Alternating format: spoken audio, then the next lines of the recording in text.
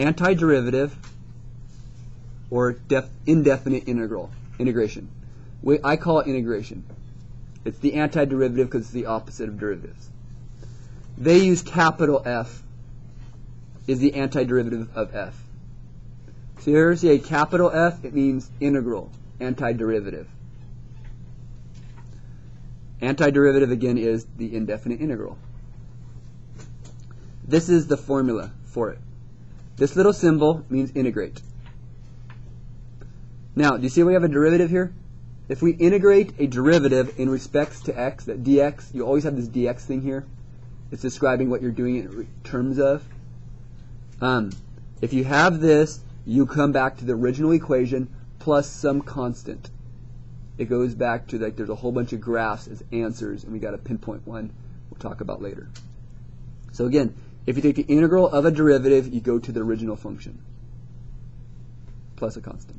People forget this constant all the time. You'll see why. Let me show you where it comes from. If you have y equals a function, what is this right here? Isn't that the derivative of the previous? Isn't this right here a differential of this? Went from my derivative to my differential. Now, if I integrate both sides, if I integrate dy and I integrate this side, are we okay? The integral of dy is y. We'll talk about that. The integral of this, isn't it right there? Is f of x. There really should be a plus c, but for now I didn't put it there. But do you understand we went full circle?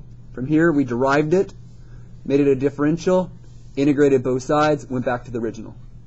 There should be a plus c, but in general we kind of knew what the original looked like, so we could go back to the original. There's something called a particular solution. That's when you integrate, then you plug in a coordinate to find c, to find out the exact value of your original equation. You need a point from your original equation to find the exact equation, and we'll talk about that more.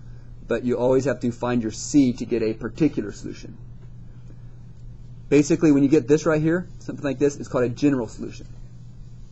General because you don't have exactly what it is. Particular means you pinpointed it by plugging in a coordinate.